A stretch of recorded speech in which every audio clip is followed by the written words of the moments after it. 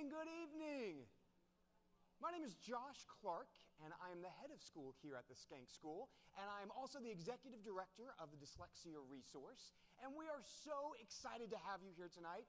We cannot extend enough appreciation for you taking the time to be a part of this incredibly important conversation and what we know to be an incredibly important movement in how we think about serving and supporting our dyslexic students. So again, thank you.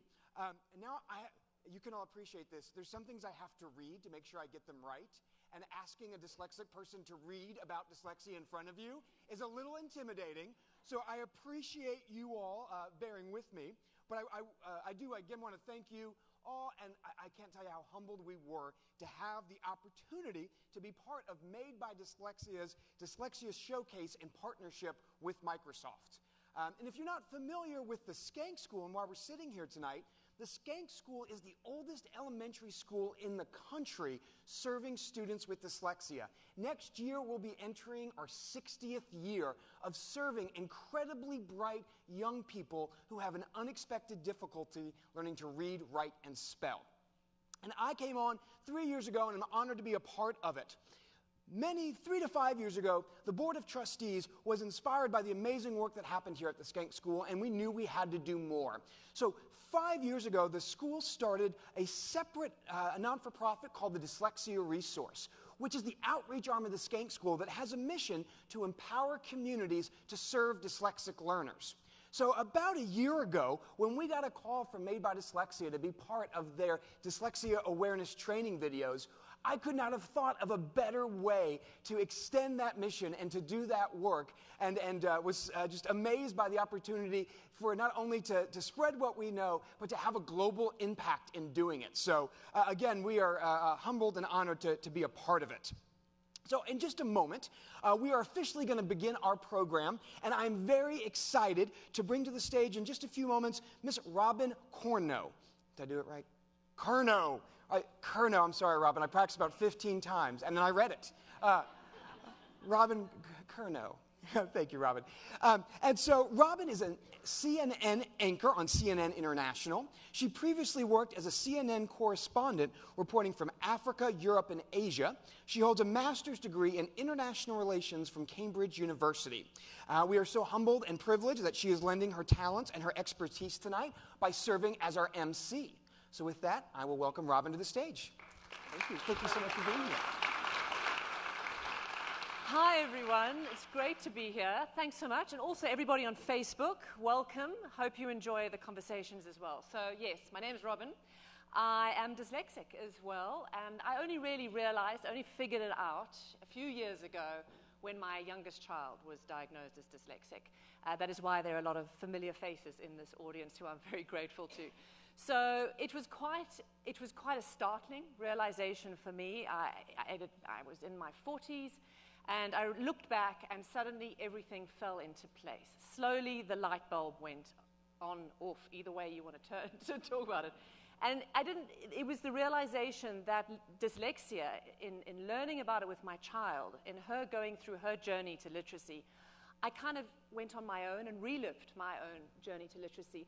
And it was that realization that dyslexia wasn't just writing backwards, that it was a spectrum of weaknesses, challenges, and strengths. And I firmly believe now, looking back, I wish I'd known that I was dyslexic 5 years ago, 10 years ago, 20 years ago. But looking back, I wouldn't change having dyslexia for not having dyslexia. I think it has made me who I am, and it certainly defines my career, and it defines the mother I am even. And I find that an extremely wonderful thing to be able to say in front of all of you, and certainly in parenting a dyslexic child. So what was interesting, though, is trying to explain it to people who know you. And I mentioned to a colleague, an acquaintance a few months ago, that I was dyslexic, and she was horrified. She looked at me and she went, "You don't look dyslexic." And I'm like, oh, I don't know. I mean, did she think it was some sort of disability, physical disability, some sort of secret cult with a handshake? I have no idea what she thought, but I can tell you one thing. She could really do with watching this next video, so have a look.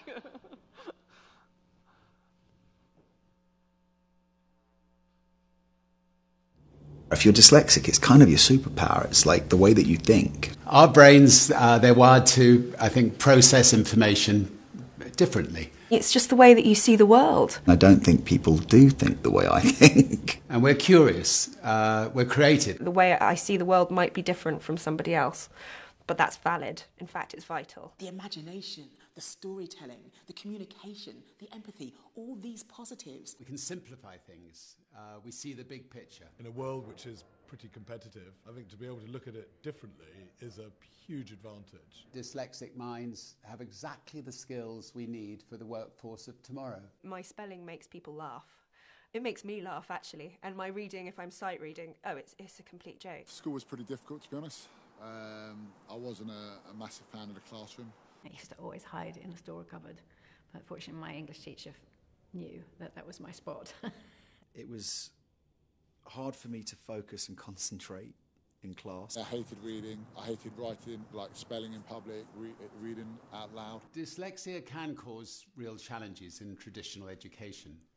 Memorising lots of facts and figures, it can be difficult. We're not teaching kids to think, we're teaching kids to pass exams. If education is a challenge for a child with dyslexia, you need to understand how to educate them so that it isn't a challenge. 1 in 5 children suffer from dyslexia. That's 20% of the classroom. And yet, teachers aren't trained to recognise this. I think it's vital that teachers are trained about dyslexics. Because the world is changing, and imagination is key to everything. And there's going to be a lot of kids whose potential are lost unless we train our teachers to effectively teach them. Imagine a world where you've got, where you've got like a force of people who have this gift of dyslexia, educated in a way that supports them. It means anything's possible, It means anything is possible. So we're here to celebrate, I think, in many ways, Made by Dyslexia, Microsoft and Schenck School, who all together are doing some amazing work. So I want you to come onto stage, please, Josh Clark, and also Kate Griggs from Made by Dyslexia, and Beth Watson from Microsoft. And I just want to have a conversation about that movie, which is fabulous. And Kate, to you, you've flown over here from London, and this is a mission for you. Why is it? Why is dyslexia so important to you, and what is your message? So I'm incredibly lucky because I and actually my whole family went to an amazing school, a mainstream school in the UK that supported dyslexia. It was actually set up in the 1930s, and so we've known that long how you support dyslexic kids. We've also known for that long that with dyslexia comes this amazing way of thinking. So from a personal level, I just want every parent to have that access to that education because it's hugely, hugely important. But also we're living in a world of change. We have the 4th Industrial Revolution here, and the type of thinking and the type of intelligence that the world needs today is exactly how dyslexic people think. So there's a huge value to the world in actually finding these kids and giving them the support. So that's our mission as a global charity, is to help the world understand dyslexia and then produce tools and online resources so everybody can access the training and the support that kids need. And that's what's so key. It's sort of democratizing what you experience in a positive way, what you give to a limited amount of Atlanta children. And Microsoft is helping with that. I mean, how exciting is this project, and how much bigger do you think it's going to get as well? So I think Microsoft is and always has been committed to ensuring every person on the planet achieves more. When we look at education, it's about ensuring every student achieves their full potential. A recent study sort of showed that 1 in 5 students has dyslexia. So it's imperative that we support those students and empower them to succeed in life. Yeah, so talk us through these videos as well. I mean, how key are they? So we've worked and partnered with Made by Dyslexia to have teacher training. One of the biggest challenges for a dyslexic student is even when they have been identified, getting that right support. And one of the biggest challenges for an educator is to know how to support effectively.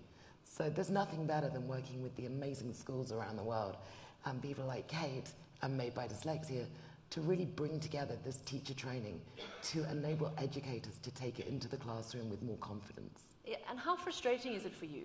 You're dyslexic. We know the ways to help dyslexic kids, and so few kids have that opportunity that, you know, kids coming here, even within Atlanta, never mind in other places or in South Africa where I'm from.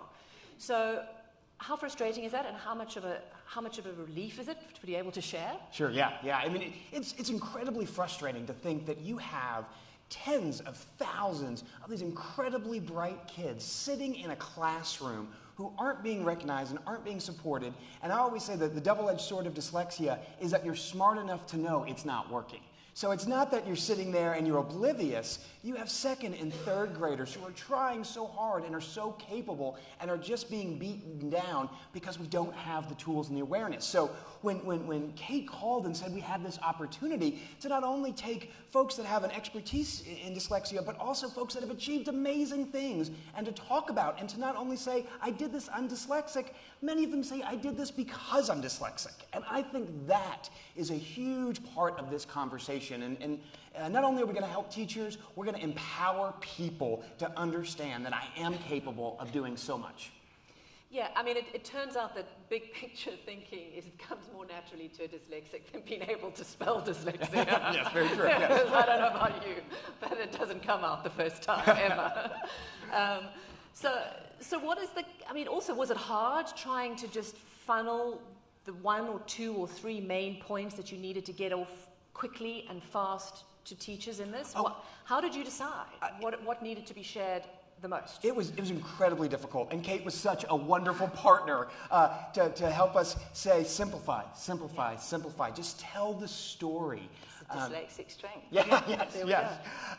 But we started this, and we wanted to tell everybody everything, right down to the very A to Z, and we realized that we can educate people. We don't have to turn the world into dyslexia experts. We can give them enough knowledge to know it's not something to be afraid of, it's not something that we can't talk about, and it's not something that we need to hide from our kids. One of the most powerful parts of being a part of this is I've received calls from all over the country of people calling to saying to me, thank you so much for being, for the Schenck School, being part of this with Made by Dyslexia. I watch these videos with my 3rd grader.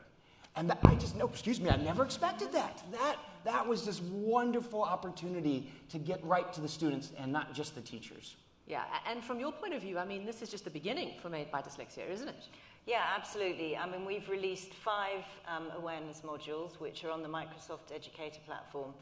We have 5 more modules coming later in the year, and then we're going to be back over filming in Atlanta and filming in the UK as well for the more in-depth training, which will be released next year. So our mission really is to help educators to get skilled up, but it's for parents too. There's lots of amazing insight and support for parents, because the crazy thing is that our teacher training colleges around the world don't routinely train teachers in dyslexia. And if it's 1 in 5 kids in your classroom, which a lot of research is suggesting it is, that is a huge number of students. Well, every teacher is going to be teaching a dyslexic kid. Absolutely. And the other thing is, what works for dyslexic children works for all kids. So it's really a win-win. It's just making sure we get the right intervention into schools and the right way of teaching them reading from the get-go. From Microsoft's point of view, how do you get this out to as many people as possible? So I think it's a couple of things. The first is getting people comfortable with saying, I have dyslexia, or my child has dyslexia.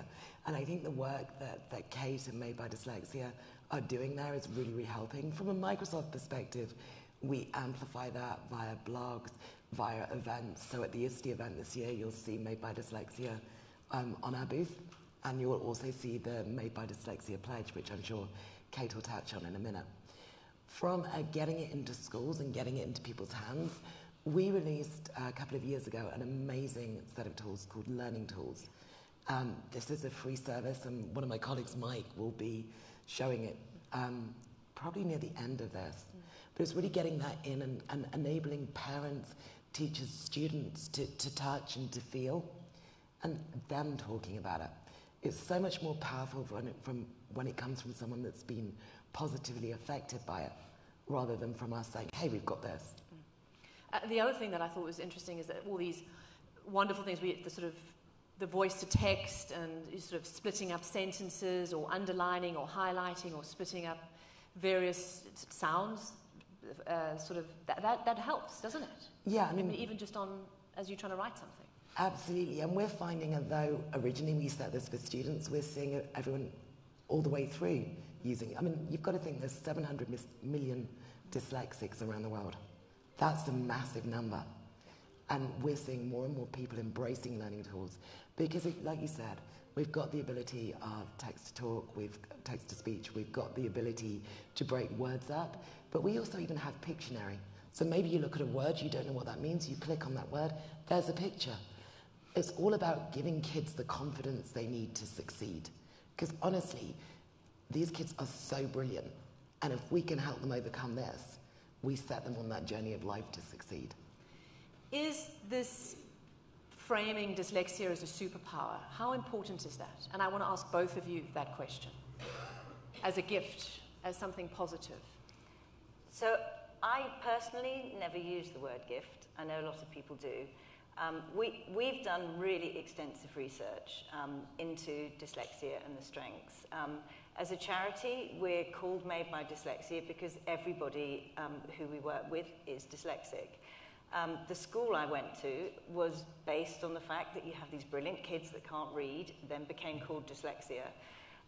The alumni seriously reads like a who's who of presidents, prime ministers, just extraordinary people from all over the world. Dyslexia, without a shadow of doubt, is a really brilliant way of thinking. And I strongly believe that we have to be demonstrating that side of things because 9 out of 10 dyslexic people say it's their strengths that have helped them to succeed.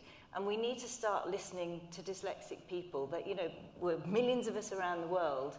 Give us the right start in life. Teach us to read because we can all read if you give us the right support.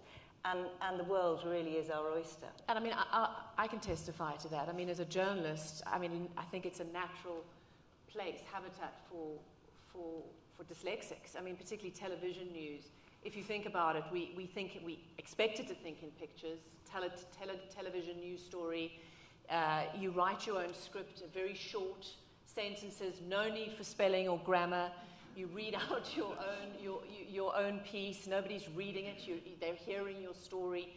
And then the best thing from my point of view in terms of my career is that as a journalist, you're expected to either walk into a situation and assess what is the most important piece of information you need to give out, or what I'm doing now is anchoring. You get this vast amount of information either coming in your ear or from the wires or in a breaking news situation coming from all around you, and you've got to figure out and be that filter by which to sort of again sieve through all that information and come out with the main bits that are really relevant to an audience watching, around the world, to billions of people. And I only realized that actually that's a dyslexic strength after I'd had a career playing to those strengths. And I think that's the key, isn't it? Is playing to the strengths, with whatever you want to call it. Yeah, definitely. And and without a doubt, dyslexia causes some incredible challenges for our kids. And if they don't get identified and they don't get support, without a doubt, it is a struggle that at times can be hard to see as an advantage. But when given the right situation, it is that very piece that makes it difficult that can also create those things. And so on a personal level, when my son was diagnosed with dyslexia in second grade, I sat him down and I said, guess what, buddy? You inherited my gift. And there's days you're going to look for the receipt and you're going to want to return it. And I get that. But the best part about this is you're going to have to figure out how to do things differently. You're going to have, when everyone else goes left, you're going to have to turn right. But that is going to be such an amazing opportunity for you as you go through life. Like you were just saying. Even as I sit here now, I am so much more comfortable talking in front of people versus reading from a script because I had to figure out early on how to make it look like I knew what I was doing outside of a traditional classroom expectation. That's why I can ad-lib and talk for hours on live television. But sometimes I struggle reading the prompter and I mix up the words eclectic with electric, or there's no ways I'm going to be able to read meteorologist and philanthropist. Zero chance. Yep. So yeah, and you either skip them or you don't have them in there. Yep. So yes, and that's also another thing, is that I think, you know, from everyone's point of view, whether you're trying to teach dyslexics, you're trying to help dyslexics, or you are one, there is a sense that the pathways are different, the wiring, and that again brings challenges and weaknesses. It does, and I think it's the most important thing is to remember there are challenges and weaknesses and to focus on the strengths, because it is what will help you in life, it is what will build your confidence. I think the issue is that we don't have that expertise in every school. If you look at the downside of what happens when you don't identify these kids and you don't give them the support they need, it's a big issue for the world. And if you couple that with the fact that we now know from the report that we're going to talk about later with EY, we know we need these people, we need these thinkers. So it really is a time for the world to act, to look at what we've known since the 30s or the 60s, Mm-hmm. 60s, and just make sure that all kids are getting the start, because we have to democratise the support. And it's not just about children, is it? I mean, I'm sure a lot of the people that are using Microsoft are undiagnosed dyslexics or self-diagnosed dyslexics at the age of 42. Yeah, I think that's absolutely true.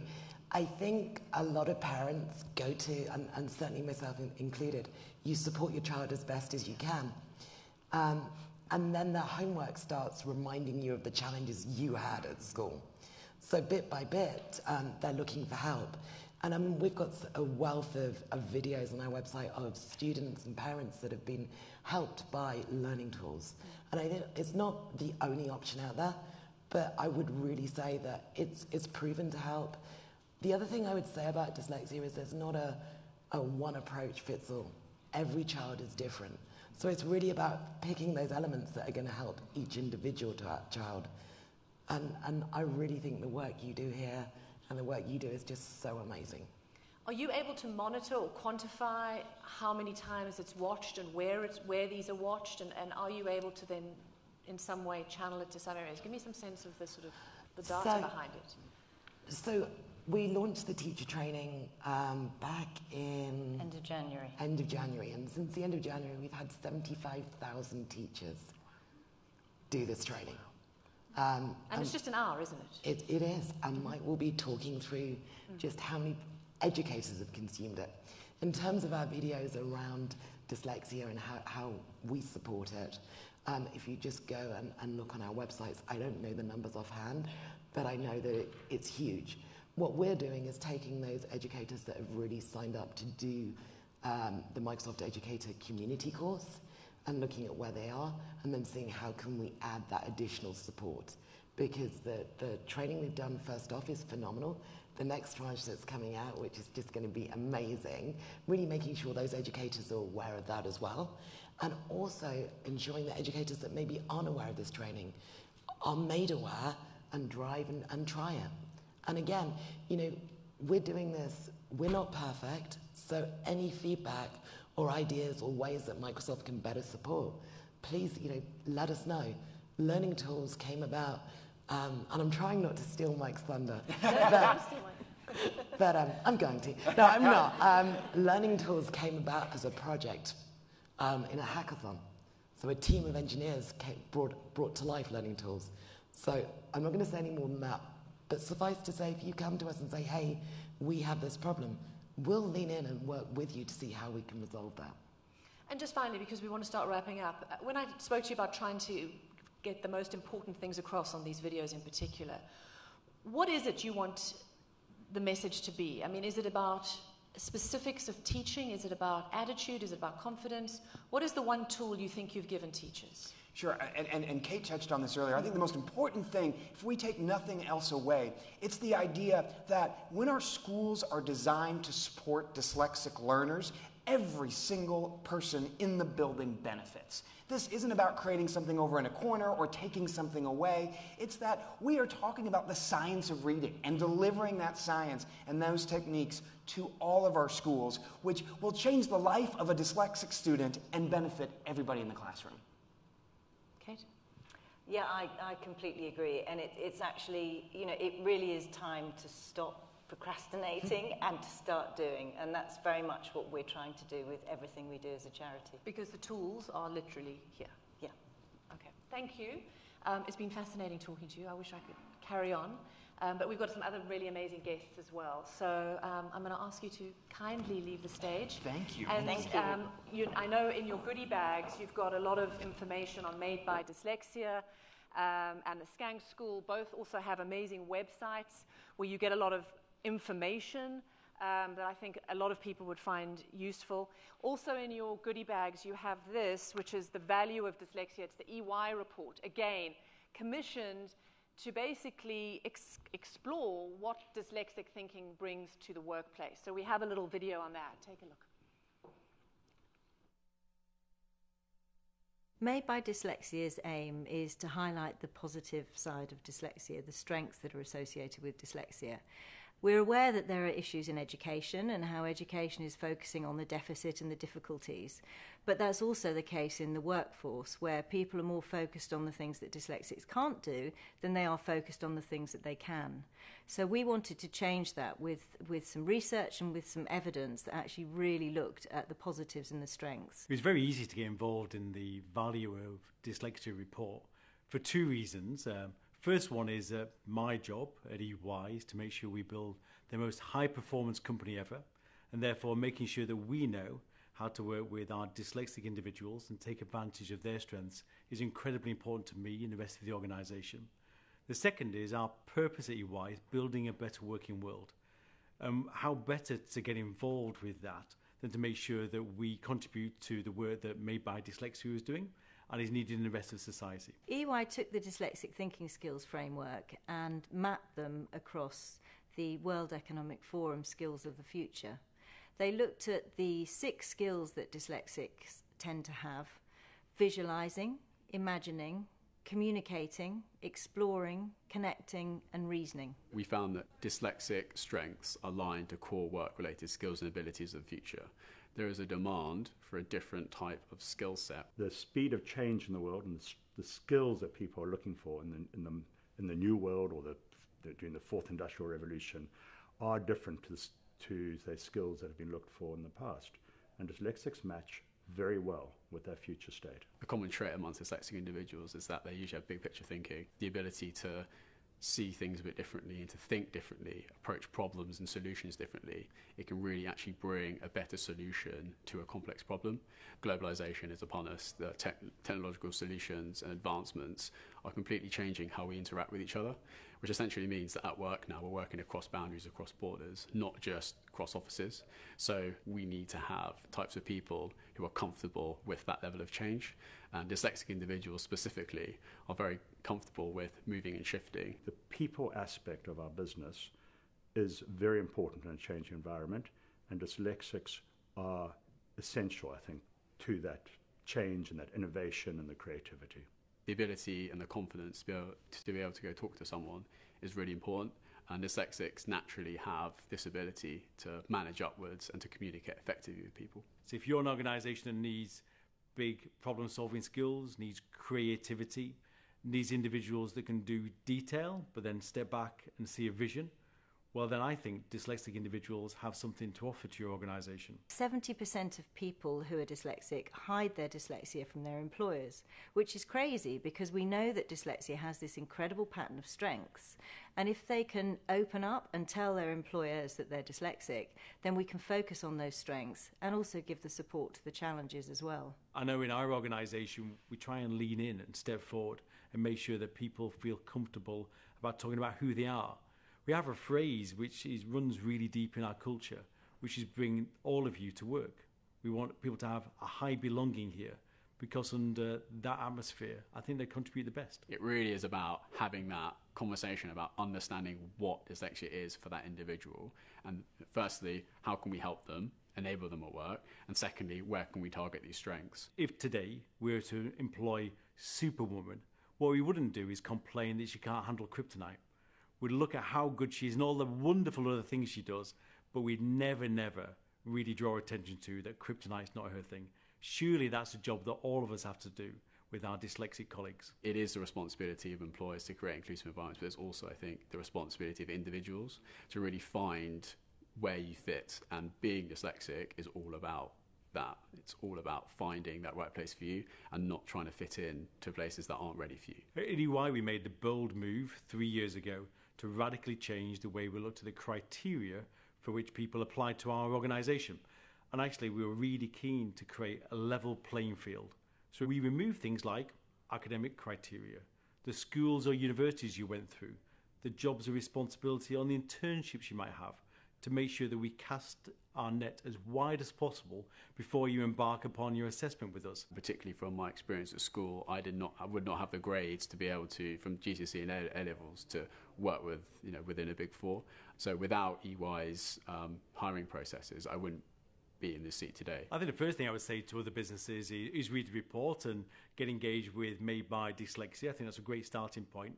And one of the missions that we're on is to make sure that other organisations understand that if you can be more inclusive about how you look at talent, actually you end up with a stronger organisation. We've had the most incredible response to the Value of Dyslexia report. People have been reading it across the globe, taking it into their employers, taking it into their schools and shouting about the value of dyslexia, which is exactly what we wanted to achieve.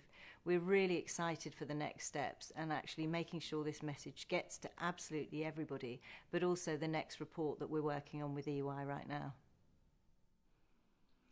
It really is fascinating. Take your time and hand it over to your human resources departments as well. Might be a good idea as well. So for our next panel, this is successful dyslexics coming to talk about themselves and their success. So please come onto the stage. I want to welcome Mike Altman, who's the Chief Investment Officer at Cortland. Also, Richard Court IV, Principal at Atlantic Realty Company, and Dr. James Calleroz White, who's head of Galloway School, which is actually just down the road and one of the great schools in Atlanta. Gentlemen, it's great having you here. Well, before we start, the main point is everybody's talking about the benefits of dyslexia, so let's start with that. In your success, how has dyslexia in many ways made you stand out or get you where you are? I'll start with you, Doctor. Well, I would say that the biggest thing is that this coming to terms with the fact that you are dyslexic and what that actually means for you. And for a long time, I thought of myself as very clever, not understanding that that there's actually a real skill set that comes with being dyslexic. You said earlier you thought you were clever, not smart. Yeah, I was, and so people would say, "Oh, you're really smart," and I was like, "No, I'm actually more clever than I am smart." And there was a real distinction in my head, and you have to understand that I was diagnosed when I was in high school, and so the skills and the coping mechanisms and things that I learned before I was actually diagnosed, that was the thing why I didn't think of myself as being smart, because smart kids didn't work that hard. They didn't copy things down multiple times. They didn't misplace the numbers. They could read out loud properly. And so that's what smart kids did. Clever kids figured out ways not to do all those things and still did great. And so that's why I always consider myself clever. Can I high five? Yeah, exactly. And so from that perspective, what I've come to learn now that I'm in this work and so forth is that those skills that I learned when I didn't know that I was dyslexic were actually really the foundational pieces. And so when you talk about this idea of not changing that trajectory and that path in terms of when you found out and knowing, I would say the same things. I am much more aware of my own dyslexicness now, my own cleverness, if you will. And so I still, I use that to my advantage. And I love this idea that dyslexic, that we are big picture thinkers, that we can process information in ways and be creative in ways that our smart counterparts don't sometimes get.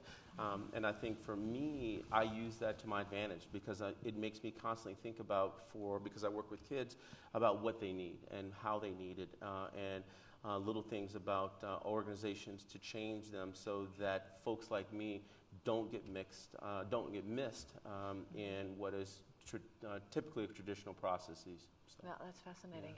And Mike, to you, how's your dyslexia helped you? Well, I thought of that question or the answer really with two things. First of all, in a business setting, we're constantly trying to communicate.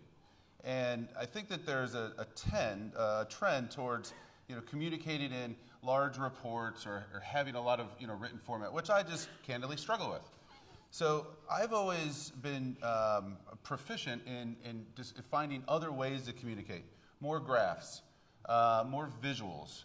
I'm in real estate, so really tending towards maps, towards pictures, towards renderings, and really trying to create more visual ways that I can express myself more accurately. And then I find that that's actually very powerful for even non-dyslexics to see a graph and think about concepts in their relative terms as opposed to a more written sort of verbiage. Yeah. The other thing I was going to say is that in an organization today, we're about 1,800 people.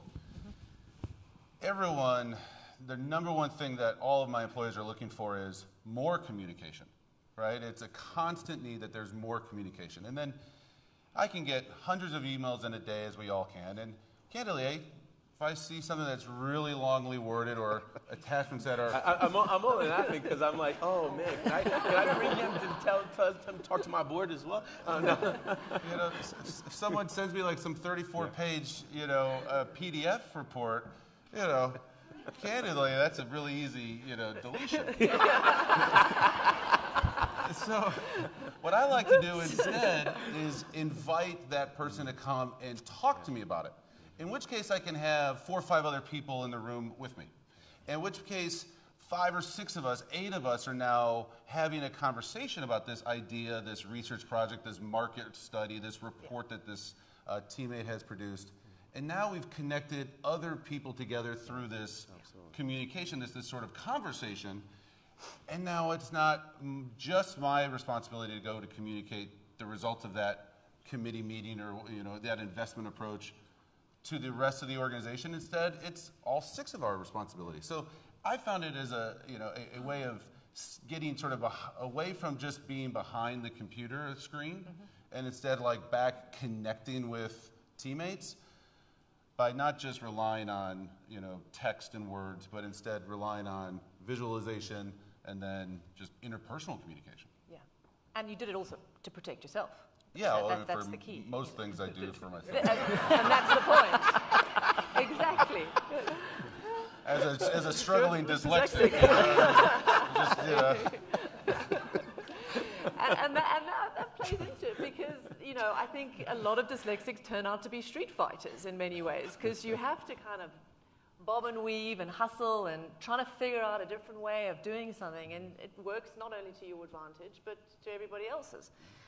Tell us about the strengths and the kind of defining moments that you've... Yeah, so when I think back about my early childhood education and even high school education, it was a disaster at best, and it was a painful experience. But then looking back at it, it really forced me to learn how to be comfortable working hard. Yeah. And I always had to work harder than everybody else. And so when you get out of school and you're in life, working hard is a great asset. Yeah, and so it really, I kind of say, there's a great book called David and Goliath that talks about dyslexia and would you wish dyslexia upon your children? And it's actually kind of a tough question to answer, but I think it's... Well, particularly because it's hereditary. Right. Well, and both of my children have it, there we go. They're lucky. But it really is a great skill to be able to learn how to work hard and efficiently and understand where you're not going to be successful spelling. Both of my children spell better than I do, and they're in 4th and 5th grade. And being able to use the tools like Microsoft and spell checkers and calculators and spreadsheets. I mean, I still make the same mistakes I made in 6th grade, but I have all these great tools and resources that catch it. I agree with you. I still can't spell achievement. And in the last few months, with all the shenanigans in Washington, I have never been able to spell subpoena. I still can't do it. And then there's dyslexia, and then decipher. I mean, phonetic. All of those words, they're just not going to come out right the first time. But thank God for spell check. With that in mind, I was reading somewhere that, yes, there is the grit and the resilience created by struggle, but also the sort of sense that dyslexics, whether you're the 5-year-old in the classroom or whether you're in a corporate environment, are used to failing. And that failing becomes, in a way, easier. And with that comes success. Do you agree? I would say you definitely, or at least I personally did experience a great degree of failure in my education experience. But at the same time, it becomes, you get used to it, and it's okay. And I think one of the things that I learned is it's always okay to ask questions. So I ask sometimes ridiculous questions, but there are other people sitting in the room that are thinking the same thing. And so in a way, it's you help other people learn by not being afraid to actually advocate ask the simple for yourself. Question, how, when, why, what? You'd be a good journalist. We'll talk about that later. So the strengths, but the challenges are there, and I think that's the thing. You don't want to gloss over the fact that, hey, this is great, you want to give it to your kids, this is a gift, but at the same time, you know, it is a difficulty. And what is the one thing you all still struggle with that is still tough and you wouldn't wish it on your child? You know, I think that there's amazing power in books, you know, and like business books, or, you know, I know friends that, you know, read all the time, and they're like, oh, I read this great book about this thing, and I'm like, oh, that's so interesting, you know.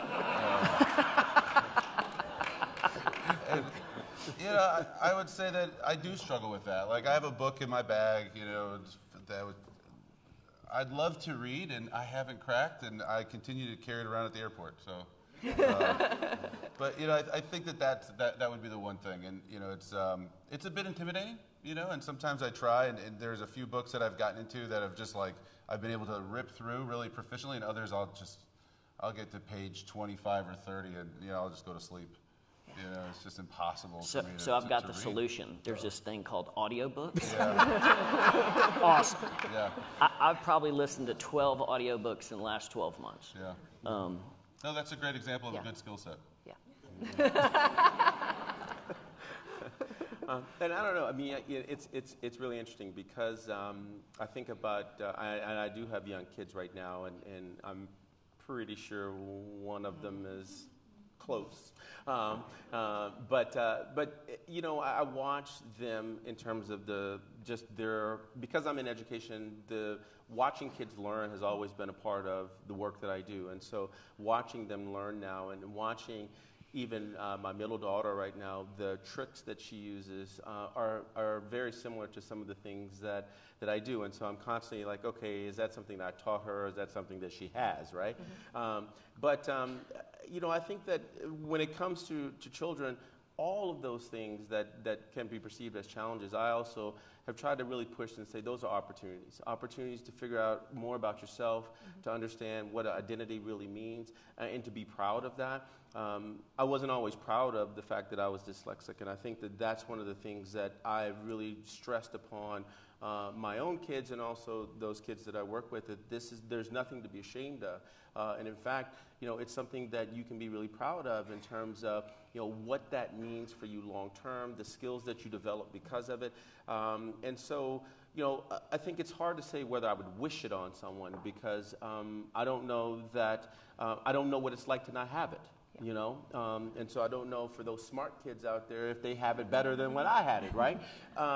But what I can say is that whatever that gift is, whatever that thing is, and in this particular case we're talking about dyslexia, the biggest thing for me is making sure that there's no stigma attached to it, that it is okay, that it is normal, or whatever normal is supposed to mean, but that it is something that you don't have to be ashamed of.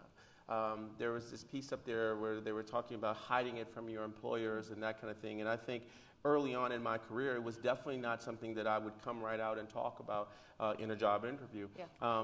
But as I've gotten much more comfortable, it's something that I think my employer has to know about me if they're going to hire me. Yeah, that was going to be my next question. I mean, would you hire a dyslexic, and would you suggest that dyslexics put it right up there on the front page of their CV, along with, you know, alternative wiring of brain, sees big picture, creative, you know? I mean, how much should be out there, particularly in markets like Atlanta or even the US?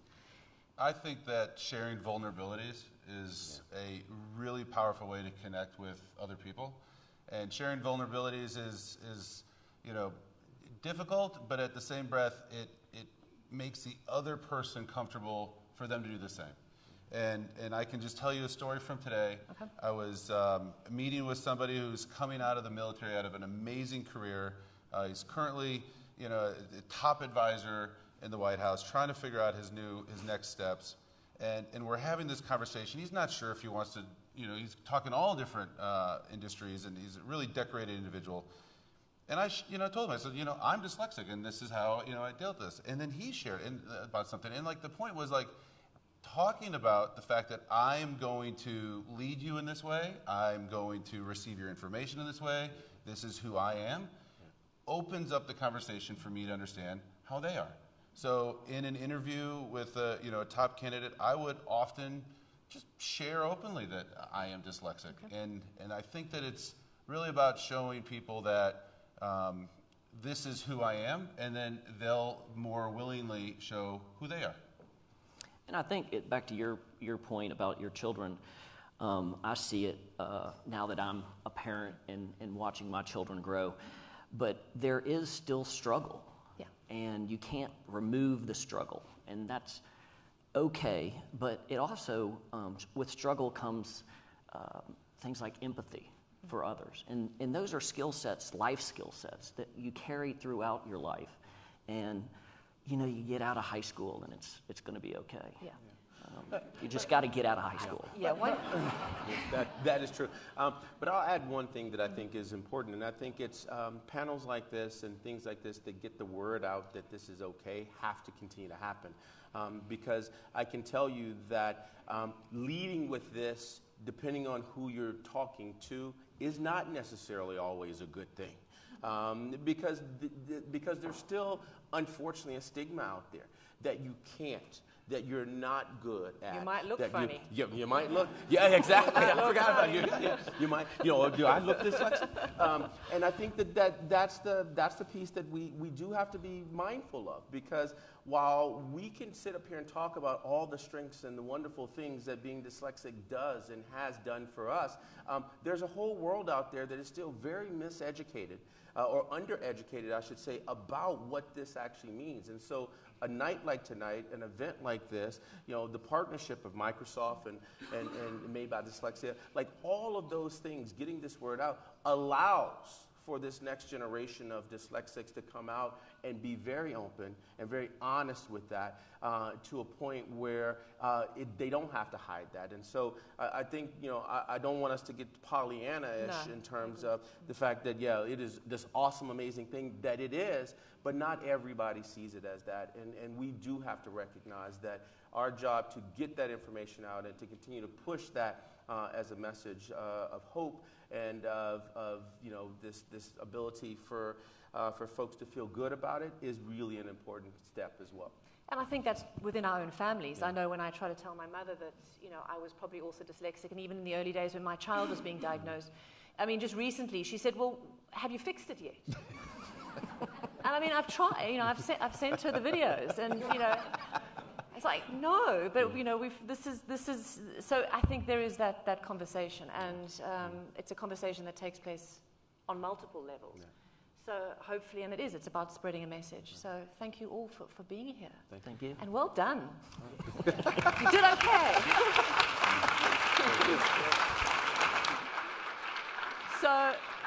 So one of the world's most famous dyslexics is Richard Branson. You guys know him, I'm assuming, yes?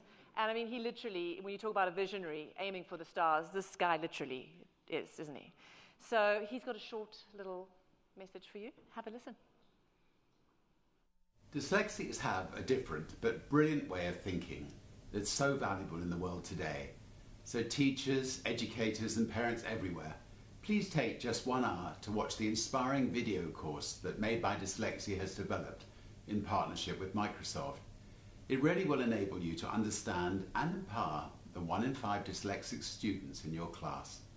Thank you so much. There we go. Okay, so this is where we look past the Pollyanna stuff and get to the nuts and bolts and bring the teachers up. So joining me now is Lavesia Bullard, who is from Thomasville Heights Elementary School, purpose-built schools. Hartstuck, who is a 5th grade teacher here at Schenck. Isaline Abels, who's a 2nd grade teacher at Schenck as well, and also Amelia Merrill, who is an Orton Gillingham trained teacher at Morningside Elementary School. So you've got a variety of schools here that are covered, and an extremely amount of fantastic women who give so much. I think we'll just give you a clap anyway for everything you do, for every child that you've already touched. Thank you. So welcome, ladies. From my point of view, I think the main question I want to ask you is what is the one thing when you're in the classroom that you think when you encounter a dyslexic kid? Whether you've deliberately got 10 of them in front of you, or you suddenly think, So I'm going to start with you. They just, I don't know. And I don't know if they're dyslexic or not. In public school, it's different. Yes. So but you for us, it's kids that are struggling to read, period. And no matter what we do, it helps all of them, whether they're dyslexic or not. So these interventions really help all kids that are struggling with reading. But they tend to think of things in just different ways, like memorizing multiplication facts is never going to happen for them, a lot of them. I mean, it's not all of them. It's different for each kid. There's a reason I still can't remember my husband's phone number. But if you can teach them other ways to think of information, like, I don't know, I was giving a 5th grade science test the other day to a group of kids that have, 504s or ESOL. For whatever reason, they were with me. And one of them was like, I don't even understand this question. And I said, can you draw it? And he could. Like, he understood the content, but he couldn't linguistically get past the language. And once he drew it, he was like, oh. And then he could find the answer. So that kind of just a different way of thinking about information, teaching kids to think differently. And you being a teacher who recognizes that, which is what's so key. In your experience, what is the one thing that strikes you about looking at kids thinking, I can give them something? I think the most challenging part has been the lack of understanding or awareness. As I have learned more, I have also realized I probably was dyslexic growing up and currently now, to the point where I'm You're not fixed. No. And some of my colleagues have said, how do you know how to just explain it this way? And for the longest, I've been like, I don't know. But now that I've learned more, I'm like, because I probably needed someone to do that for me. But I think the biggest thing is not thinking about how we typically look at schools of, did this kid pass the test? I taught it this one way, they got it this next time, and they just have it. But really thinking of it in terms of, what do I need to do to get this one kid, to get these 3 kids, to get this one group to get it? And that's really my job as the educator. And I think the more conversations we have, that's what all teachers have to do. And we've just been able to figure it out. I was going to ask a follow-up question. How much more difficult is it for you in the school that you teach compared to an environment like this? Is there just a whole nother level of challenges? and how unhelpful is it listening to people say, we've got a gift, we've got a superpower, when really, kids who would happily give you back the receipt. Yeah, that's been one of the most challenging things. A lot of my knowledge has come from private tutoring. The parents invite me in with the psychologist. I see these reports, and now I'm like, oh wow, this is a book I can read and I can learn more about this. But in public education, you can't say certain things, and we're not saying that the kid is going down this route. And so there's a lot of tape, and sometimes it really impacts us helping the child. And so that's what I think has been the one, just being able to say there are kids who need something different. And then it's just about going to go do it. And it's hard because at the end of the day, like I said, and I will say, you don't want to send your child to a school where kids are not passing tests. And that's the reality that we live in, but kids are so much more than the test. And we say that, and we all check the schools, and we all check what the scores are, so we don't really have it in practice. But when we can accept it and say the kids are more than the test, and so we're going to treat them and teach them like that, then I think we'll be at a different place. But in all honesty, we're not there, and that pressure is a lot. But we just come every day and keep trying different ways. Keep on trying. I mean, that's a dyslexic way of living life. You just keep on trying, don't you? Over and over again. Works for me. Georgia has just nearly about to pass a bill that makes it mandatory for for all kids to be screened for dyslexia. How key is that? And is that enough in terms of you're not diagnosed but you're screened? And then how do you fix it if you are diagnosed? Well, we know that identifying dyslexia at an early age makes such a great impact because we know that the emotional impact for those students who weren't identified, like we've heard earlier, it really takes a toll on these students who are in classrooms where they're unable to be successful. So making sure that we're able to identify these students as early as possible gives them the opportunity to be successful in a classroom. Okay, and it's all about the kids, isn't it? So tell us a story. You've got, I think, I'm sure there is one little boy or one little girl that just never leaves you. Too many, actually.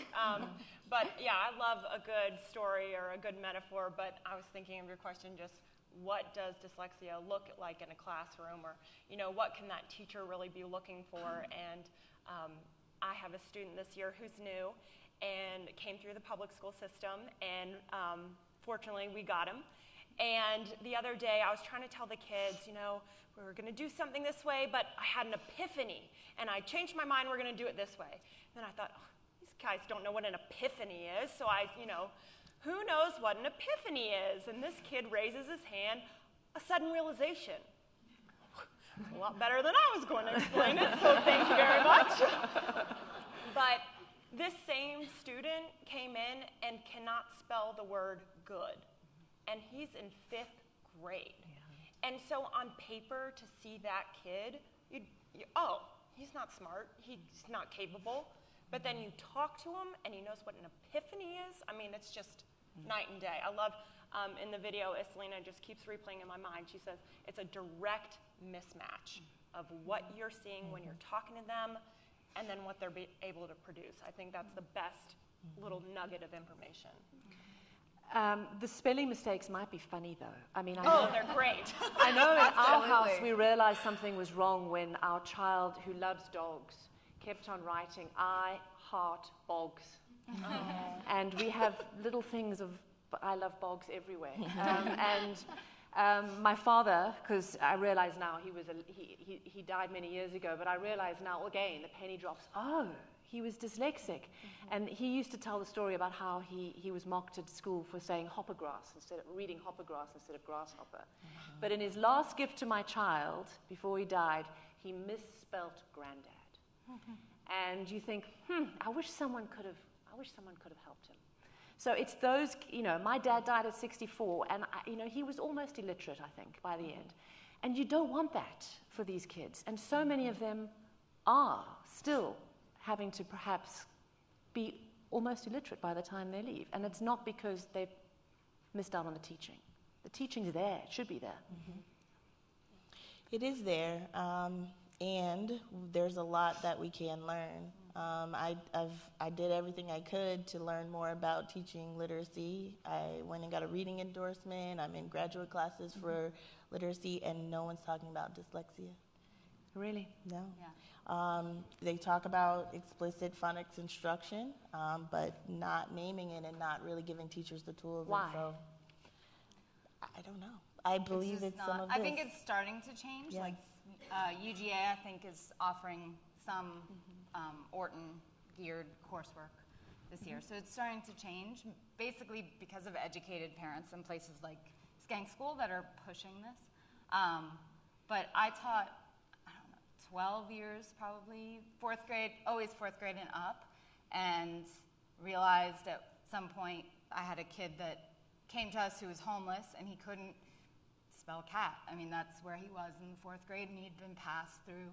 And I realized I'd been teaching for that long. I had an educational specialist degree. I had no clue I didn't know how to teach anybody to read. I just didn't know how to do it. And so I started doing Morton Gillingham work, and it's been life-changing. How did he do? What? How did he do? He was gone again, real transient, so I don't know. Is there any other student that stood out for you as well? Think about it. There's lots of them. Yeah. Think about it. You mentioned parents. Can parents be helpful and not so helpful? Yeah. I think we can learn from parents even when we feel like they're not being helpful, even when we feel like they're being aggressive and pushing the envelope and are anxious. But if we view it as they're trying to help their child, and we can learn from them, I mean, really. Yeah, and I think especially that label of dyslexia can be so scary and intimidating, not only as a parent, but as an educator too. I think teachers are so afraid to mislabel, or, you know, they have a reading problem, it rhymes with dyslexia, you know, that kind of thing, like, or, you know, subtle hints, but that would be easier to spell. Right, exactly. So I just think that label is scary, and we're afraid to, you know, a lot of teachers are afraid to suggest it. But I was thinking the other day, again, I love a good metaphor. Like, if you were in a classroom and you saw a kid squinting at the board, you wouldn't mind calling the parent saying, hey, I think your kid needs glasses. It's the same thing. You're not, you know, if you're not comfortable with diagnosing, or really you don't have to be that expert, you still can push them in that path, or I think it looks like dyslexia.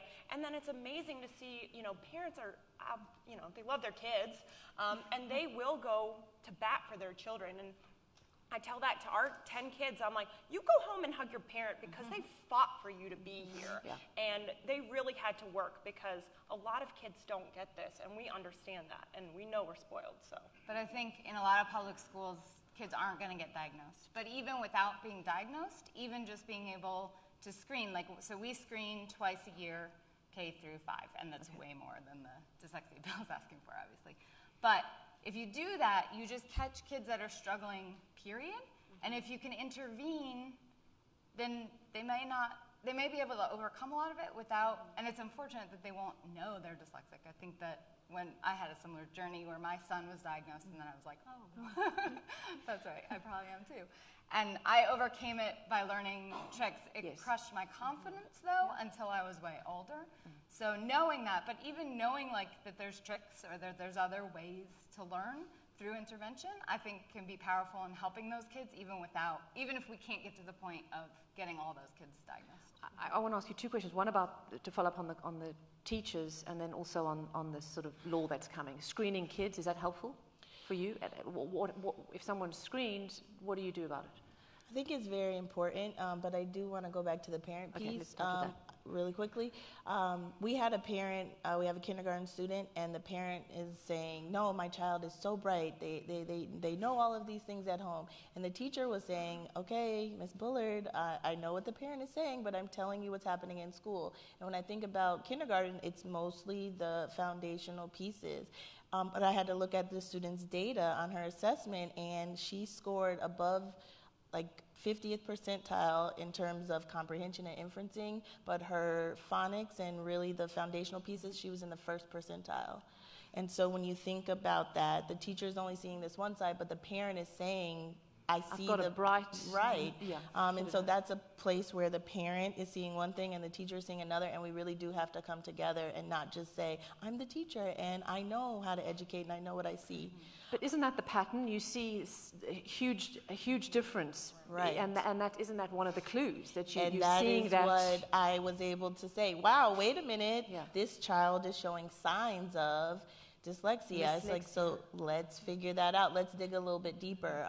But again, had we had a screener and had it been something that we were doing across the board, it wouldn't be March. So if the screening becomes mandatory, which we assume it will be, how is that going to impact? I think that it is going to be overwhelming, honestly, because when you know better, you're charged to do better. And we have to have the right resources and we have to have the right training in order for that to happen. Because just because we know something, a lot of us know a lot of things about ourselves that we don't know how to fix. That we are aware of, but it takes some action and some support to make that happen. Yeah. It's a great step, but it's not the only step. And there's going to have to be many, many steps after this. Just, I know Kate said, you know, we've known about this for so long. I mean, it's 2019. Why are we still sitting here? You know, I don't understand. But it's those steps. But at least we're starting. Positive note. Very positive. Yeah. With parents, because in many ways, I mean, I think also one of the reasons I'm here is because I had a mother who was absolutely determined that I wasn't going to not amount to much, as one of my teachers told her once. How crucial is that mother sitting there trying to break up words? If you don't have the mum or the dad or a granny or a teacher, is that also part of the problem, that every kid needs just that one person who's going to go and pull them up? Absolutely, and I think also, of course, it goes back to knowing what dyslexia is and being educated and identifying dyslexia, because we know the tools and tips and tricks that we can use in the classroom where you don't have to be an expert in this field to start implementing those tomorrow. So I think it's very important, you know, to make sure as an educator that we're able to say, even though I don't have the training, how can I find ways to implement different tips and tricks in my classroom so that every child is successful? We're going to wrap up now, but just from your guys' points of view, I want you to just tell me in a very brief way or with a word. You're looking at a dyslexic kid in your class. What do you tell them? How do you sell it to them in many ways? Do you sell them the good stuff, or what's the conversation you have? Well, in our classroom, in our school, we celebrate dyslexia, and our kids love that they are labeled with the term dyslexia. And I know we spoke earlier about this, but that label should be celebrated, and it's something that is exciting and empowering.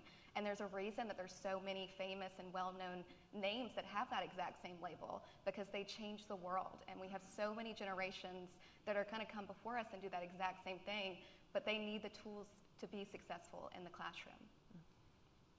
Just being your own advocate, knowing what you need and advocating for it. Like before this, I was like, I'm going to need questions ahead of time. And then I didn't ask them, sorry, because I forgot what I But knowing what you need is a big part of being a successful dyslexic in the world, because you can start saying, I'm going to need more time. I'm going to need this. You need to do things for me. And if you can teach kids to do that, they might survive high school better.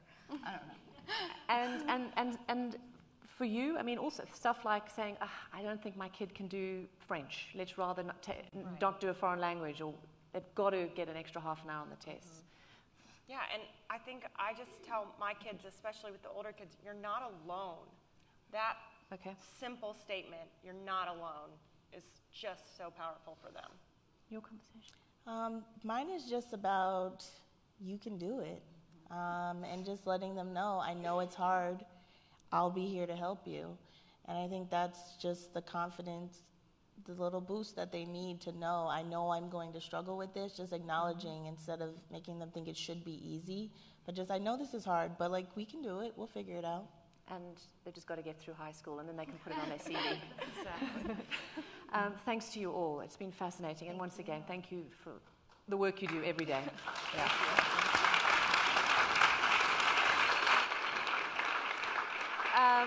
So yes, thanks to you all and everybody on Facebook who's been watching. Hopefully you got something out of this, because I think this is the point. I know we might be preaching to a choir, but the trick is to actually get something physical and be able to do something about it. And there's a lot of tools here.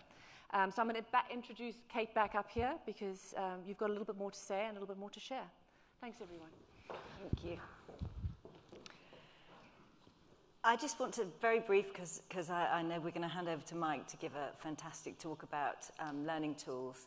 I just really want to say, firstly, thank you everybody for coming. Thank you everybody on Facebook for watching, and thank you to the Schenck School for being such amazing hosts.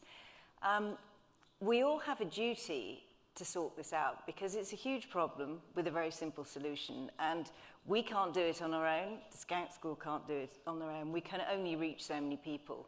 It needs everybody to get behind this. It needs parents to talk to their politicians. It needs schools to talk to their leaders. And we all need to come together and actually say enough is enough. We need to sort this out. And just bear in mind that all of us have a vote. And if we all join together as a voice, politicians need our votes. So, we are trying to say to you, this is what needs to happen. This is what we need to do. So really our rallying cry is to all of you to just please take this message forward, take the training into your schools, whether you're a parent or a teacher, and let's really, really try and sort this out once and for all. So I'm going to hand over to Mike now, and thank you so much everybody for coming.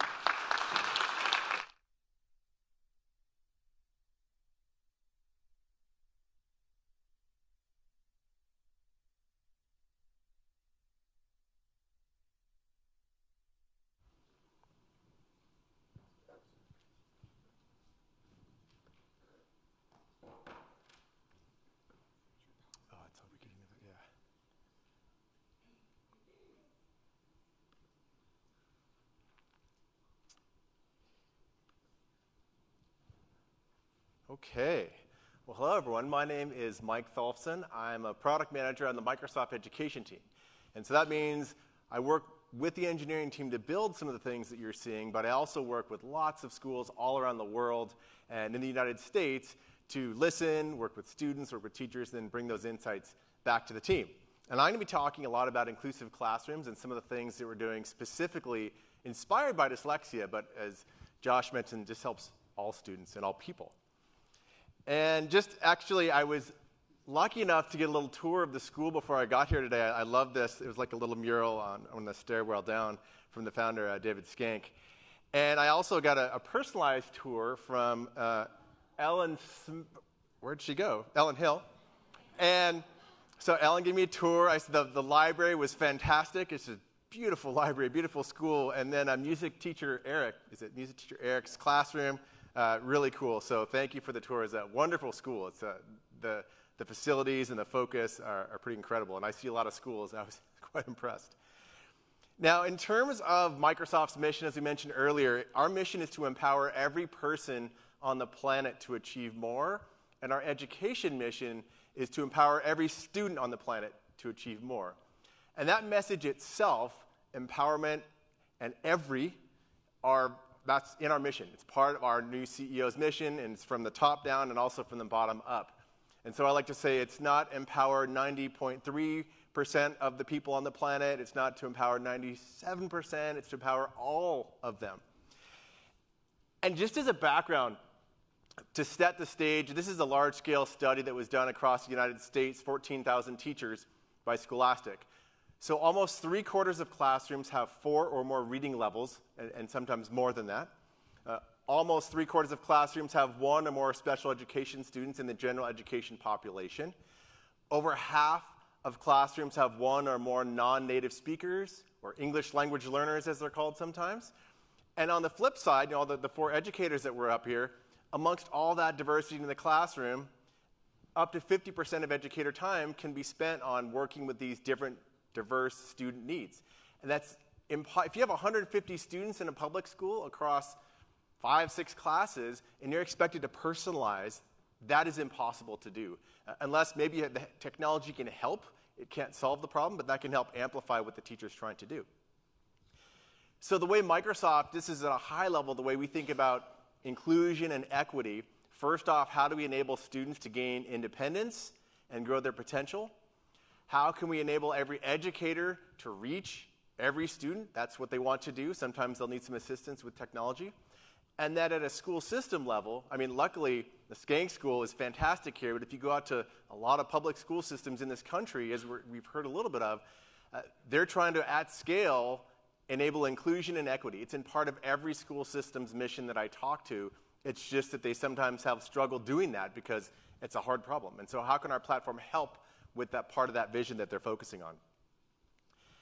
From a pure accessibility standpoint, this is how Microsoft, across the company, this is not an education thing, although it applies to education, we're really deeply focused on accessibility and inclusion. And there's many categories to accessibility. Historically, many people focus on vision, maybe deaf and hard of hearing. I mean, honestly, the learning side doesn't get as much focus. Dyslexia, dysgraphia, dyscalculia, neurodiversity, autism, ADHD. So we have a set of technologies that we've built into our mainstream platforms. And this has been a really, really big push in the last few years. And the thing I hammer on these 4 things over and over again, and you're going to hear me say them again tonight: built-in, mainstream, non-stigmatizing, free. And that's how we think about our platform. And we're a scale company. If you've heard the term, we have large scale at Microsoft. And so we like to think we can help at scale. Right? We're not just going to help in the United States. We're going to help in every country in the world is our goal. Now, from my education side, I talk a lot about the inclusive classroom. And so what does that mean? This is the way that I and my group defines it. It's made up of 4 components: reading, writing, math, and communication. So I like to say, when you talk to some school districts, as soon as you start to go deep in saying the words accessibility, they're like, oh, we've got some people that handle that over here. We're over here thinking about these other things. And so those topics up there, guess what? Every school cares about these things. And when you use inclusive design, that's what they're going to care about. It's going to help all students with reading or writing or whatever it is, and it benefits all. So reading. So Beth mentioned, just as a backstory, you're probably thinking, why is this guy from Microsoft talking about dyslexia and they're talking about reading? Like, what's the backstory? A lot of people ask us that. The backstory is we had a hackathon about 3.5 years ago. Raise your hand if you know what the hackathon is. Ever heard that term?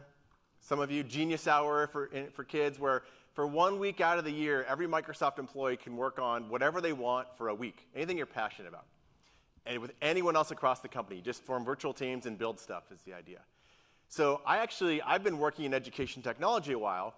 I actually don't have a background deeply in dyslexia historically, but I got together with a group of people who said, let's take the latest science and research around reading. There's a speech pathologist, there are reading PhDs, there's researchers, accessibility experts, and we said, let's build a little add-in. At the time, it was a prototype, so it wasn't fully working.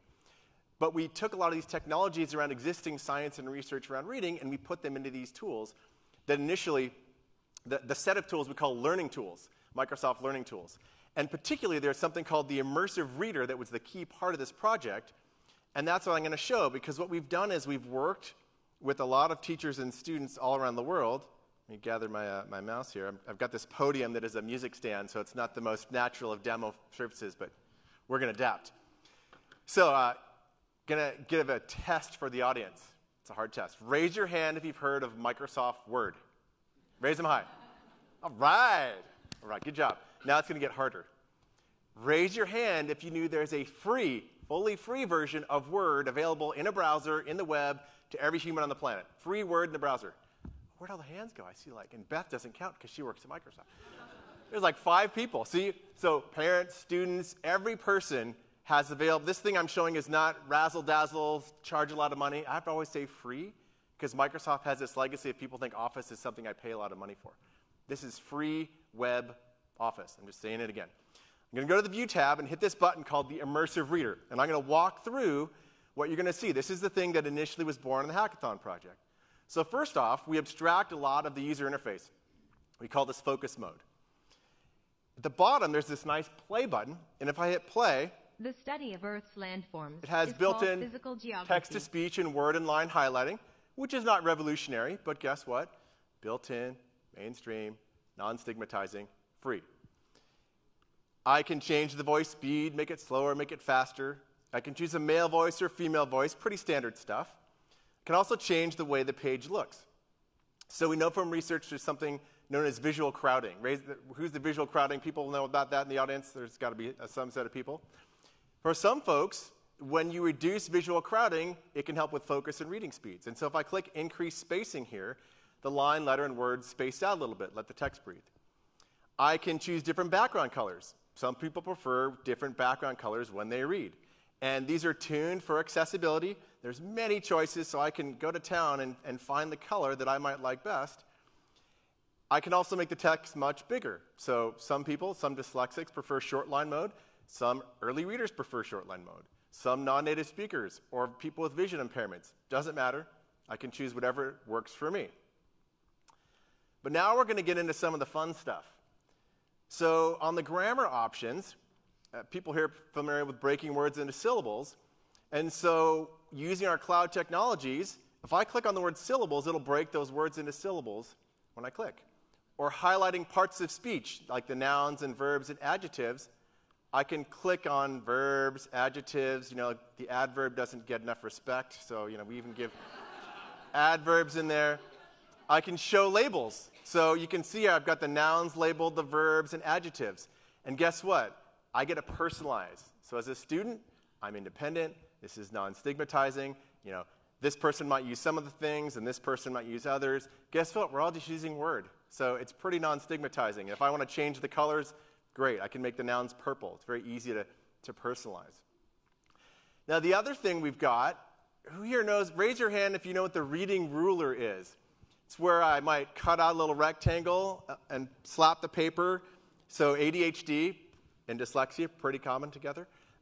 It might be just to really focus on that line. So inspired by the real-life reading ruler, if I go to line focus, I can get a reading ruler.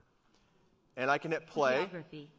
And landforms can be mountains it automatically and scrolls, valleys. so my eye doesn't have to sort of track They all can over the also be page. glaciers or rivers. I can scroll it manually, so I can move my reading ruler with the arrows over on the right. I can choose 3 lines or 5 lines. So here's what's interesting. We have students with cerebral palsy who use the reading ruler. It helps with eye focus. We didn't design it for that necessarily. We have a student that recently had a middle schooler. She had a concussion. I got a mail from this educator saying she uses line focus because she can't read during a recovery period unless she's got this focus on. So ways that we didn't initially plan for that are working.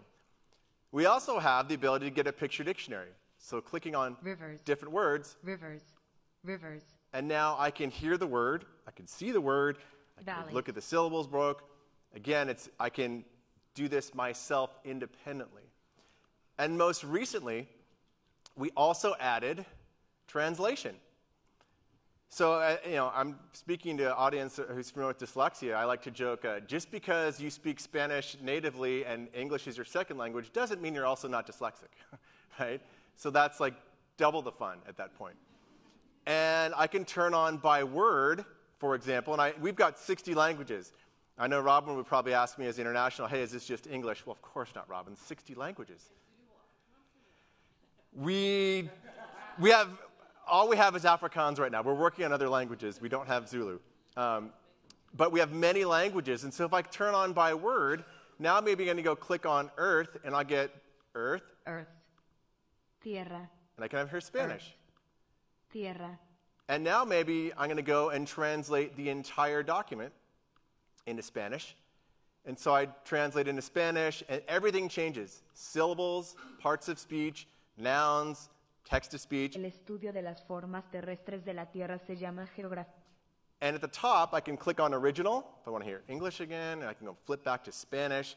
So now I can compare and contrast, and again, that can give me independence. So that's just plain Jane free Word that most people didn't know about. And it's there today, and it's not just in Word. It's built into OneNote, which is our digital binder, which is also free. It's built into Microsoft Teams, which is our classroom solution, which is also free. It's built into Outlook. It's built into the Edge browser. So here I am in our browser, which is free with Windows 10, Wikipedia. I can right-click on anything in the web and just hit read aloud. Coliseum could hold. And I get the word and line highlighting. Between 50,000. So no add-ins, no doodads, no special teacher training. It's just the browser on a web page. Same thing with PDF files. So PDFs, pretty common. Edge browser, I can right-click on any PDF and just hit read aloud. Leveling the playing field with Microsoft Learning Tools. So building this into mainstream Office, into mainstream Windows, and designed inclusively. So whoever wants to use it can. If you don't want to, then don't use it. And the other thing, since I have the browser up, I'll just show briefly. So this is the actual course, the Dyslexia Awareness in partnership with Made by Dyslexia. This is what 75,000 educators in the last few months have gone through. And there's a badge you get. There's the videos. There's the intro video from Richard Branson. There's different modules. What is dyslexia? I can't remember your name in the front, but I remember you from the video. Orlando Bloom highlights dyslexic strengths, dyslexic challenges. And so there's a whole module. There's reflections. There's some questions. And I've talked to many educators who have done this. And I'm in rooms presenting to people quite a bit, and I'll ask in a room full of educators, who here learned all about dyslexia in teacher college? And guess how many hands go up? Like 0 to 1, maybe. And so many educators will see this and say, oh my gosh, I feel like, not that they're an expert, but they went from nothing to now I kind of get the basics and understand and have more empathy and awareness, and maybe I'm curious to learn more. And so these are great courses that we've planned out, and with Kate and Made by Dyslexia, we plan on doing more of them. And what's great is all it takes is a couple teachers in a school to plant a seed, and all of a sudden, the other teachers start doing it, and all of a sudden it can spread over time. And so this is something that the largest education technology conference in the nation, ISTE, for those of you who have heard of that, it's in Philadelphia this year. Made by Dyslexia is going to go in the booth, and we're going to be evangelizing to a whole lot of teachers is the goal. One more thing I'll show in the immersive reader as a demo here. This is called Microsoft OneNote. We talk about executive functioning, we talk about ADHD, we talk about dyslexia. OneNote is a digital binder, like a trapper keeper. It's designed to be a binder. It's very popular in education. It's free. And for those of you who think Microsoft people only talk about Windows, this is on Mac, it's on iPad, it's in the browser, it's on Android, it's on my iPhone. So these products are available everywhere, not just Windows. If you have Chromebooks, great, works in a browser. But this is OneNote, digital binder. Very popular with dyslexic students too, because they don't lose stuff, everything's in one place, it's right there, I can search for it. But the power of this also is teachers and students, any picture you take or any screenshot you take and put into OneNote, this is from Harry Potter book. So we run optical character recognition. So if I hit that immersive reader button, that book is now converted into the immersive reader. And all those things we talked about, nouns, verbs, text spacing, let's just go crazy and let's just convert Harry Potter page into Spanish and then just read it out loud. Su progreso, su cabeza girando sobre su cuello largo. So what this means is universal access of content, right? We have students who, with an iPad, will take a picture, put it right in, and in real time be able to access this text and content that maybe before they couldn't. And so, again, built-in, mainstream, non-stigmatizing, and free. So I've demoed some stuff here, but I like to always show, I'm going to show now a video. And it turns out this video, very timely, was made in Georgia a few years ago. Holly Springs, I don't know if people are familiar with Holly Springs, fairly local.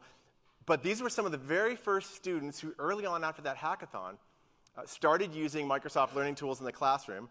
And I think it's a great story to hear directly from the kids.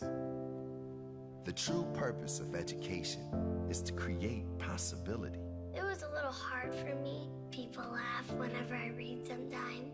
Well, they knew how to read, and I didn't. I will never be good at reading. I will probably be held back again.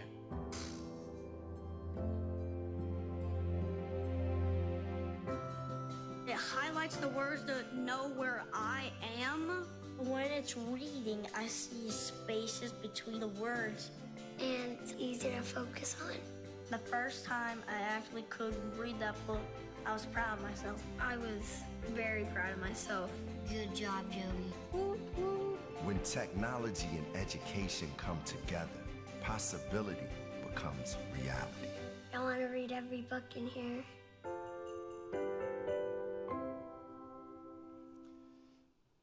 So those were some of the very first students that used this product. The other thing, though, that I'm actually going to tell this story because I thought, I'm actually in a group that'll appreciate it more than most, talking about dyslexic strengths. So that ad actually, ran on television 2 years ago. And it ran on the Today Show and The View and a few other places. And when Microsoft makes something that's going to run on TV, they bring in something, it's called inside of Microsoft the Black Ops team. Like, they're the best advertising team. They make the Super Bowl commercials. Like, they're the best of creative people we can find. So when we were sitting in the room, that initial room, like brainstorming ideas, I met the Black Ops crew. They brought in like 10 people. And I was showing the immersive reader, talking about what is designed for it, et cetera. And a bunch of the people in that room started getting somewhat emotional when I was talking about it. And basically, they started talking. It turns out, I believe it was 8 out of 10 in that room were dyslexic. 8 of 10 of the best black op creative, commercial makers. And they're like, we're going to make the best commercial. We're going all out on this. And so, no, it was amazing. It was great. And so I mean, that speaks to everything we're talking to here tonight. And this is the educator from Holly Springs, Lauren Pittman. She taught a lot of students dyslexia, dysgraphia, ADHD, 3rd and 4th grade combined.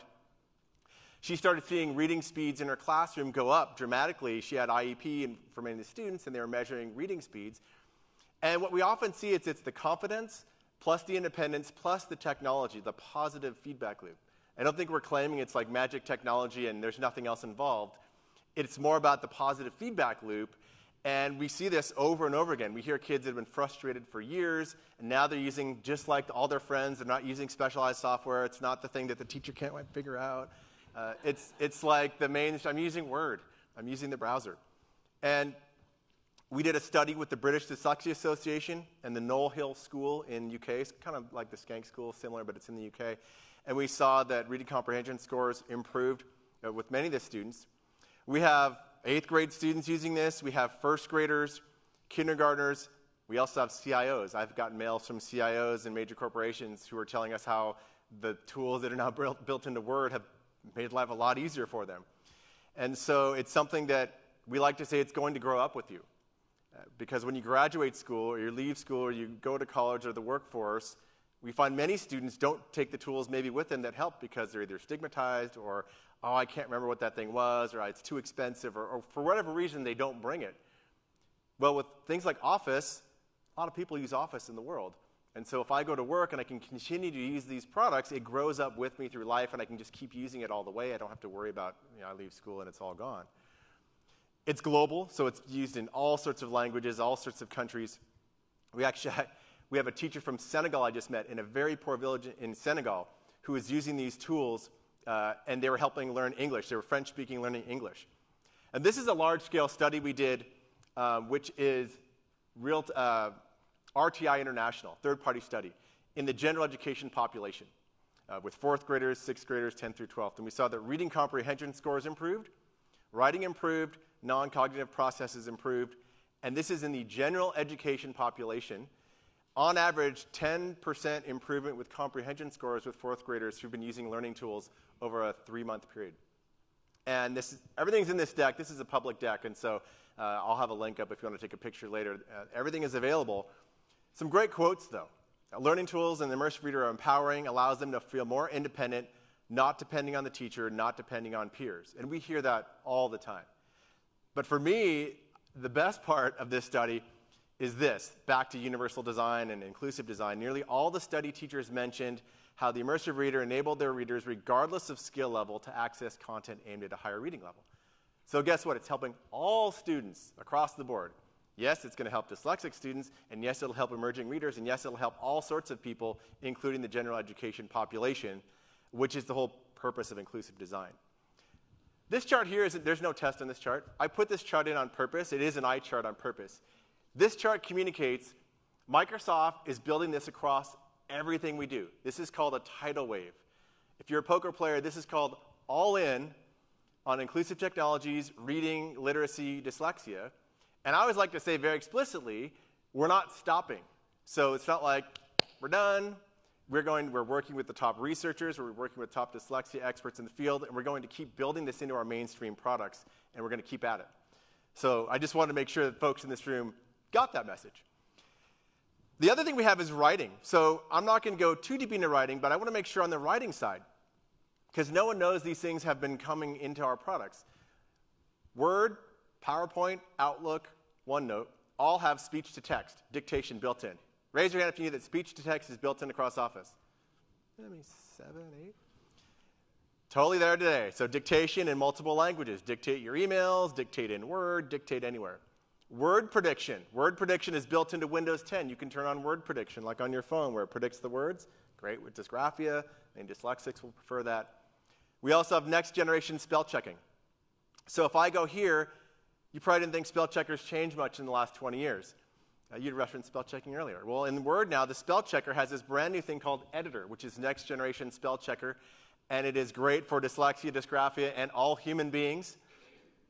It groups the spelling errors into a bunch of categories. So now if I click spelling, it highlights the word. If I hit the little arrow on the upper right, it jumps me through the document. So I can actually, instead of seeing 300 squiggly lines, it focuses and jumps. I've got read aloud for my spell errors, talking spell check. I got suggestions that I can read aloud and get context on every word. So simple things that most people might ignore, but dyslexia, dysgraphia, that's a big deal. Grammar errors, the same thing. I can jump through the document, I can read them out loud, I can get suggestions that have read aloud built in. And then we have new things like clarity and conciseness. We have natural language processing to give new types of feedback on your document. Clarity and conciseness, gender neutral language. Maybe you're saying policeman and fireman all the time, and then it'll say, oh, you should say firefighter or police officer. So there's a bunch of new categories that are rolling out into Editor that are just built in and help everyone with inclusive design, but they'll really help someone with dyslexia, dysgraphia, ADHD. The last thing I'm going to demo, and I'll wrap it up in a moment, but math gets talked about a little bit, but back to OneNote. So here I am in OneNote. OneNote supports digital inking, digital writing. And I'll just say it again, because people don't believe half the time. All this is free. So this is a free version of OneNote we're talking about here. I go to math, and first off, it converts the ink into an equation. That's nice. Now I select an action. So think about independence in helping me with math. I could say solve for R. That solves the equation. But I actually want to see the steps and understand what's happening. So I can say show steps using the quadratic formula. It'll actually work out all the steps here, and I can go through and look at that and practice and understand. And now you're saying, well, Mike, that looks super dense. If I have visual crowding and I'm trying to read words and numbers, that's going to be a pain. You're right. So there's a little immersive reader button there. So if I click immersive reader, everything goes right in the immersive reader, including equations. And if I want to focus on one line at a time, and this will read my equations out loud, now I can do everything I need to do. And this reads all sorts of complex equations depending on what you're doing. And if I want to get a picture dictionary on subtract, great, I can do that too. Subtract. So we talk about inclusive math, right? It could be dyslexia, dyscalculia, could be focusing, could be whatever. You could translate this stuff into other languages too. But the idea is, again, it's reading, writing, math. I'm not talking about communication today, but we have a lot of tools to help with English language learners. But the idea is we're building this into our mainstream products and making it available at scale. So I'll just close wrapping up here. This is Marlee Matlin. She's actually a Deaf Academy Award-winning actress, but she came to Microsoft to talk about inclusion. I think it applies to everything we're talking about here. No one should have to ask for access. It should just be there.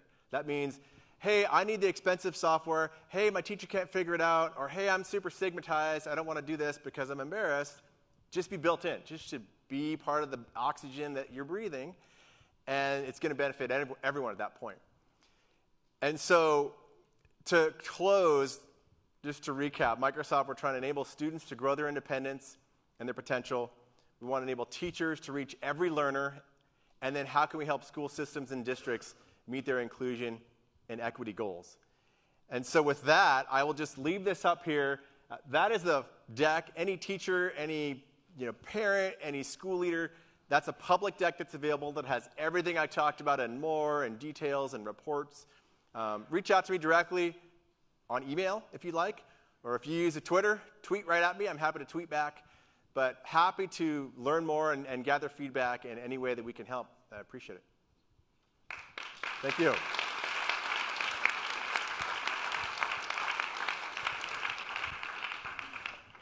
That was fantastic. Thank you so much. And one thing I want to emphasize about that that I don't think we can say enough is the word free, right?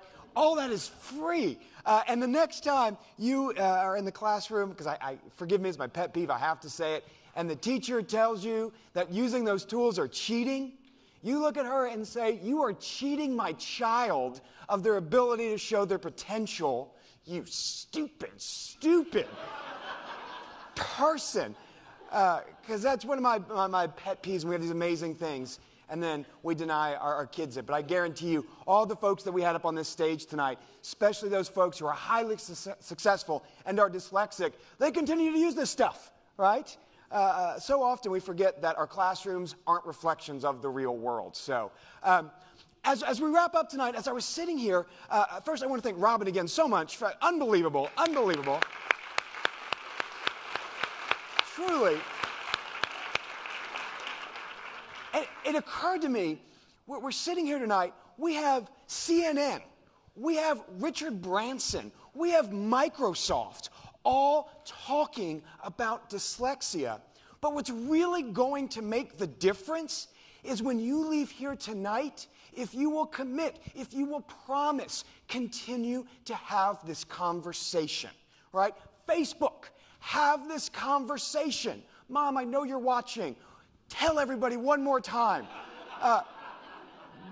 Go back to your schools. 75,000 teachers have gone through this training.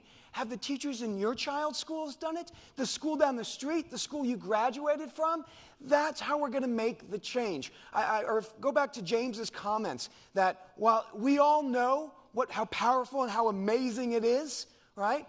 Unless we talk about it, unless we do something about it, it's not going to change. And I want to say very quickly, before we do end, on Made by Dyslexia's website, they have a dyslexia pledge where schools, where businesses can go and they can pledge that they are going to do everything they can to recognize and support dyslexic learners. Microsoft was the first company in the world to sign that. Tonight, as we sit here in this room, we have folks like the Swift School, like Walker School, local schools that have all made that pledge. And I would encourage you all to do that as well, to look at that and to have these conversations. Next time you're at the grocery store, you're looking at the bologna. You know what makes me think about bologna? Dyslexia. Start talking to them, right?